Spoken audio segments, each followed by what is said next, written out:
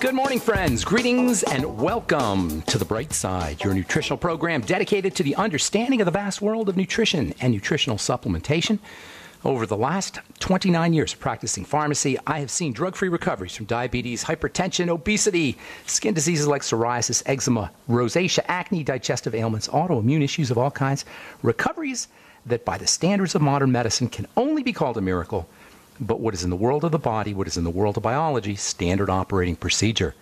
Because the human body, the human biological system is always a healing and regenerating system. It is always designed divinely to heal and renew itself on a moment-to-moment basis. And while some folks may call this healing, renewing, regenerating, dynamic system a miracle, it really is just the way the body works. If you have questions about health or nutrition or prescription drugs, we welcome your calls on The Bright Side. Our number is 844-236-6010, 844-236-6010.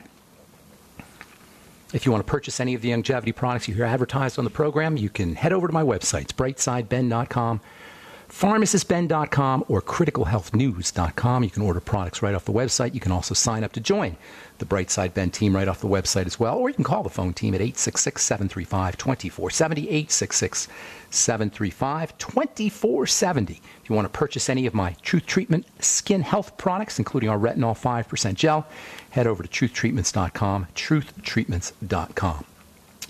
All right, thanks for joining us on The Bright Side. I am Pharmacist Ben. We're on the air Monday through Friday, 8 to 9 Pacific and 10 to 11 Central Time. Our number today and every day on The Bright Side is 844-236-6010, 844-236-6010. And we welcome your phone calls if you have questions about health, nutrition, prescription drugs. If you want to get off your meds and get on a good nutritional supplement program, we can help you do that as well. We're talking hormones. We're talking movement. We're talking action, dynamism. When it comes to health, stagnation is always the enemy. I've been listening to a lot of talk radio lately, getting involved with the whole political thing that's going on. In politics, there's a lot of people who are proud to be conservatives. I listen to conservative talk radio sometimes just to hear what don't consider myself to be conservative, but I like to hear what people are saying. From a health perspective, to conserve means to hold on. Conservatism is almost like a political disease, at least from a definition. Conservatism is political constipation.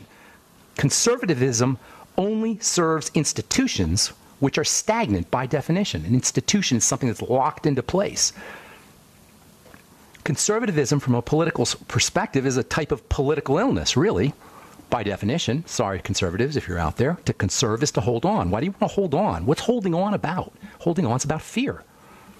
From a health perspective, from a physical perspective, life is action. Life is activity. Life is change. Life is anti-conservatism. Life is movement.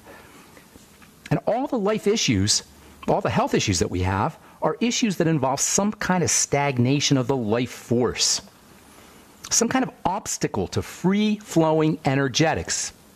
Usually this involves some aspect of fear. To hold on to things is an aspect of fear. It's an aspect of being scared. Dis-ease, likewise, is an aspect of fear. Dis-ease has an aspect of holding on. It's kind of obstruction. Disease is stagnation. Health is activity. Health is change. Is it scary? Is change scary? Sure it is. But we're well equipped to handle it. The human body is well equipped to handle change. That's what it really does. That's what life is about. It's about adjusting to change. They call it homeostasis, the ability to adjust to change. Disease is stagnation. Health is activity. Health is movement. Health is dynamism. Mental stagnation, maintaining old ideas. I call it old man's disease because it tends to happen as we get older. We hold on to old ideas. That's why it's been said that if you're not a liberal when you're young, you have no heart. But if you aren't a middle-aged conservative, you have no head. Meaning, as we get older, we become conservative. As we become older, it becomes more logical to conserve. Unfortunately, when we conserve, when we hold on, we ossify. We stagnate neurologically.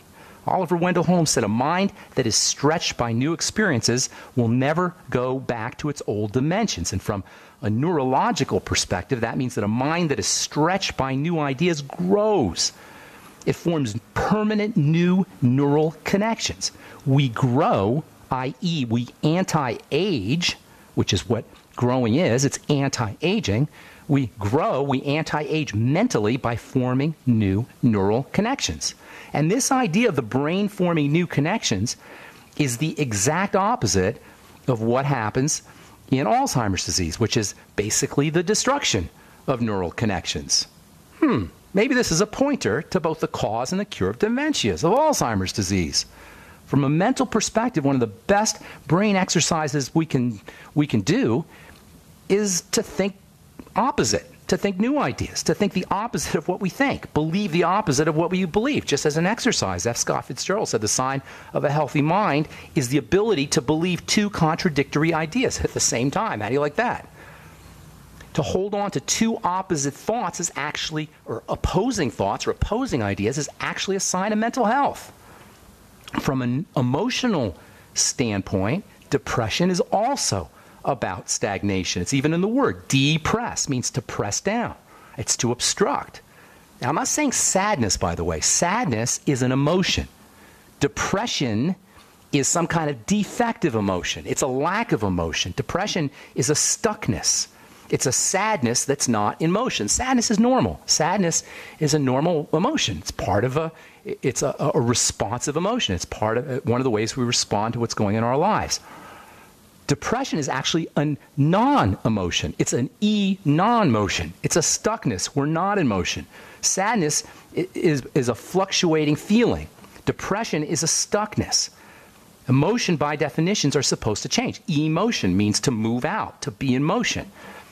Emotions are supposed to be in motion.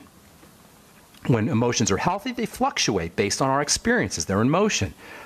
When we're depressed, or we have some kind of defective emotion, we're stuck. In this way, emotional disease, like mental health issues, are about stagnation, like brain health and neurological issues are about stagnation. Movement is the best antidepressant there is. Depress, lack of movement. Antidepressant, movement. If you're depressed, notice how hard it is if you're feeling depressed. Get on a rebounder. Notice how hard it is to maintain your depression when you're on a rebounder. Or notice how hard it is to maintain your depression when you're on a treadmill. If you're depressed, you don't feel like going on a treadmill. You don't feel like jumping on a rebounder. Why? Because if you got on the rebounder and got on the treadmill, you wouldn't be depressed anymore. We don't need drugs. We need activity. We need action. We need movement. How ironic is it that most antidepressants actually slow us down, shut us down, stagnate us even more? It's impossible to be depressed when you're performing some kind of vigorous activity. From a physical perspective, movement of blood, the dynamic nature of blood creates electrical energy.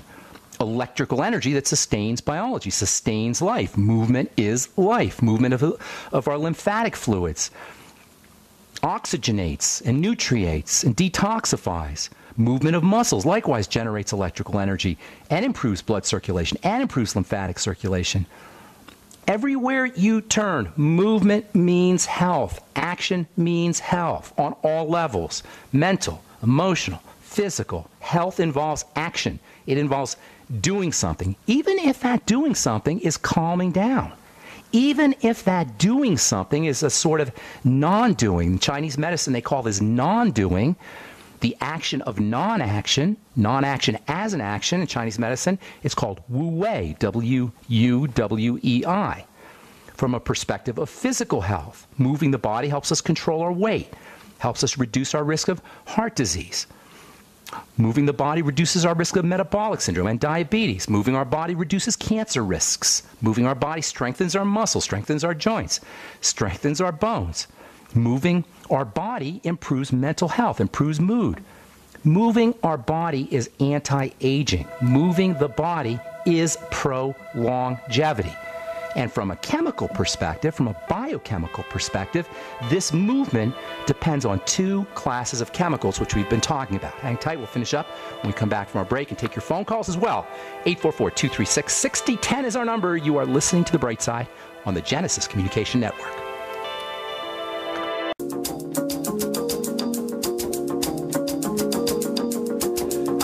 On the bright side, I am Pharmacist Ben. Thanks for joining us. 844-236-6010 is our number. Got a line open for you. We'll get your calls here just a moment or two, so hang tight. if you want to purchase any of my Truth treatment products, Truth Skin Health products, including our Retinol 5% gel, head over to truthtreatments.com. And if you want to join the Brightside Ben team or purchase any of the longevity products you hear advertised on the program, you can call the Brightside Ben phone team at 866-735-2470, or you can head over to my websites, brightsideben.com, criticalhealthnews.com, or pharmacistben.com, and sign up right off the website or purchase any of the longevity products right off the website as well. All right, so we're talking about movement, activity. This is really what health is about. It's about action. It's about movement. It's about activity. It's about doing something. Stagnation is always the enemy. And from a chemical perspective, from a biochemical perspective, the biochemistry of the body, the movement, the action in the body depends on two classes of chemicals, the enzymes and the hormones. Now, the actual molecules of activity, the molecules that carry the life, those are the enzymes. In some unbelievable, miraculous way, nobody knows how this happens, in some miraculous way, they speed up or they catalyze. It's called catalysis or catalyzing. Enzymes speed up or catalyze chemical reactions by millions and millions of times. Chemistry would not happen without the energizing action of the enzymes. Enzymes are the life force. Essentially, they are what carry the life force. And this is why eating enzymes is so important. This is why supplementing with enzymes is so important when it comes to health. In my opinion, our enzymeless foods and our lack of enzymes is the hidden cause of our degenerative disease crisis, or at least a major hidden cause of our degenerative disease crisis. As we figured out how to create enzymeless foods, that's what processing foods does. It creates enzymeless foods. If you say to yourself, well, why would anybody want to create enzymeless foods? Well, it turns out that foods that don't have enzymes last forever. They don't break down. Enzymes digest foods. This is why vegetables go bad so quickly. This is why meat goes bad so quickly. But when you take the enzymes out, the food is dead. That's what a processed food is. A processed food is a dead food, and our dependence on processed food, our dependence on lifeless food, our dependence on dead enzymeless food for most of our calories has had a disastrous effect on our health. If you want to turn your health challenge around really quickly, start focusing on enzyme-rich foods.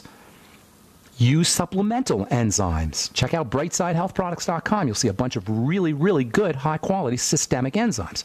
Use your ultimate enzymes from longevity. This is the benefits. This is one of the benefits of using your ultimate enzymes, which are digestive enzymes, on an empty stomach. They'll actually upregulate, they'll actually stimulate energy inside the body. Enzymeless foods and our dependence on enzymeless foods has been one of the greatest health disasters in the history of man. From a physical perspective, a case could be made that our dependence on enzymeless foods for most of our calories is the ultimate reason for our poor health. And this is why sprouts and veggies and enzyme-rich foods can be so powerful as a health strategy. Enzymes are important. They're the life. But the life itself is sparked, it's initiated by our arousing chemicals. And those are the hormones. The hormones are the arousers. They arouse the enzymes into activity. They spark the enzymes into activity. Scientists call it a lock and key mechanism. And a hormone is like a key that contacts locks that are located on cells. And these hormone keys open up the locks and an enzyme action is initiated. That's basically how life happens, at least inside of a cell. Hormones contact the locks or the openings or the sockets or whatever you want to call it. I sometimes call it a doorbell on the outside part of a cell. They press the doorbell, open the lock, whatever metaphor you want to use, and an enzyme reaction occurs. This can happen outside of the blood, and that usually means a digestive type substance, also outside of the skin in the case of pheromones. Pheromones and hormones that act inside the digestive system without requiring the blood for their actions. Those are called exocrine hormones. The type of hormones that work inside the blood, we've talked about these a lot, those are the endocrine hormones. The endocrine hormones are the hormones that we think about when we think about hormones. They float in the blood, and then they contact specific cells, initiating some kind of enzyme activity. When it comes to the skin, the connection between the epidermis, the dermis, the skin structures, and the hormone glands